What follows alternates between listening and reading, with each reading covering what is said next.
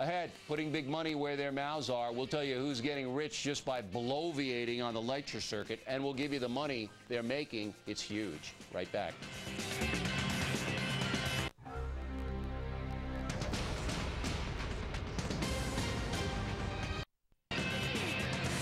In the back of the book segment tonight, mouthing off for big dollars. The Factor has confirmed the following lecture fees. Jack Welch, $150,000 per speech. Bill Cosby, same, $150K. Bill Clinton, $125,000 and more overseas. Rudy Giuliani, $100,000 a pop. Walter Cronkite, $100,000.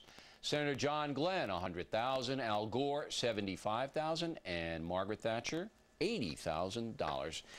Joining us now from Boston is Mark Castel, the president of AEI Speakers Bureau. So all these people have to do is basically show up to an event and speak for about an hour, right? That's it, and eat some chicken or whatever they give them. Well, sometimes other activities are involved. For example, a photo opportunity or a meet and greet or to sign some objects. So sometimes there's a few additional responsibilities, perhaps a private dinner with some of the big dignitaries. But in general, it's basically go, show up, do the speech, and collect the check. But this is the easiest money in the world. I can't believe that Jack Welch gets $150,000, way more than most of the politicians here. Why does he get so much money? Well, I think it's sort of the Elvis factor. You know, everybody wants to meet Elvis. Elvis is not always around. When Elvis comes to the meeting, people show up. So they want to take their picture with Elvis, and it actually draws a large group in. But I understand Clinton, if you made that comparison to Clinton, Elvis, but Jack Welch? I mean, Jack Welch is a very brilliant man and ran a company, General Electric, very successfully. But is this businessmen groupies? Is that what this is about? Well, I think that Jack is a highly articulate individual. I mean, obviously, you can't get to be where he was without being able to deliver a speech or to talk coherently to a group. So his ability as a speaker is well worth that price tag. $150K? See, I read his book, and he didn't tell me anything I didn't know. I didn't get any inside secrets. I didn't get any of that. So I'm going, you know, good book. He's selling a lot of books, but I don't think Jack Welch is the kind of guy that's going to give you anything you know, shocking or stunning. All right, let's move along to Bill Cosby. I was very surprised Bill Cosby made that $150,000 a speech. Well, I think Bill Cosby makes even more to do commercial work, so 150 Yeah, all commercials I understand, but Americans are that anxious to hear what Bill Cosby has to say? Well, you know, Bill, it's supply and demand. I mean, it's a one-of-a-kind versus a few-of-a-kind.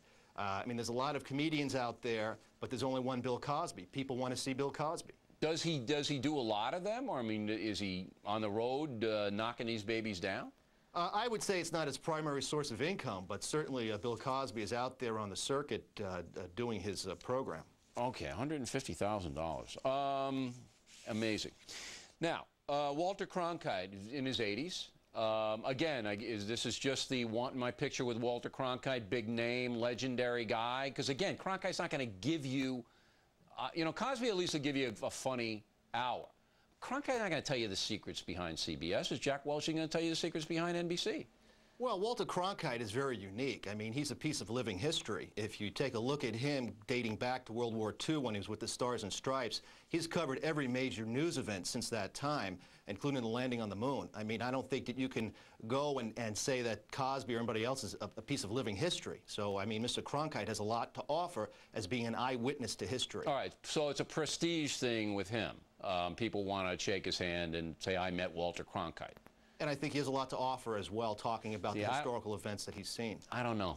And listen, I love him and all of that. I've never heard Walter Cronkite, I shouldn't say never, but very rarely say anything provocative or anything insightful. He's very cautious, very cautious. Now, Al Gore, extremely cautious. He wouldn't even tell his class in Columbia that, you know, what went on behind the scenes. He gets $75,000. Is he in demand, do you know? I would say that certainly he gets a lot of speaking engagements, being an ex-vice president. I mean, again, it goes back to the supply and demand factor. You know, there are only a certain number of ex-presidents or ex-vice presidents versus mayors or football players or Olympians. And I think that he is in a unique position.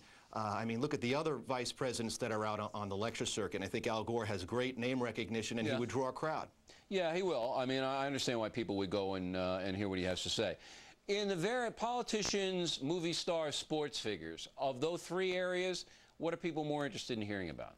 I think it just varies according to the group. I mean, certainly the living legends of sports are very big. People want to meet Johnny Bench, or people want to meet some of the other players, and I think they're reasonably priced. When you say reasonably priced, Bench will get what, $20,000, $25,000? In that range, depending upon what he's required to do. Right, and those guys do a lot of this stuff.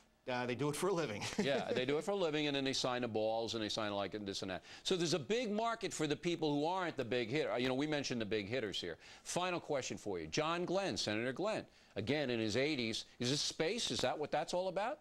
Well, John Glenn has had a unique career. My goodness, being an astronaut, being a senator, and then going back into space. I mean, that's a piece of history right there, and I think that Mr. Glenn is an excellent speaker to boot. Yeah, 100 grand for Senator Glenn. All right, Mr. Castel, thank you very much. We appreciate that. Next, we'll wrap things up with the most ridiculous item of the day and some of your mail.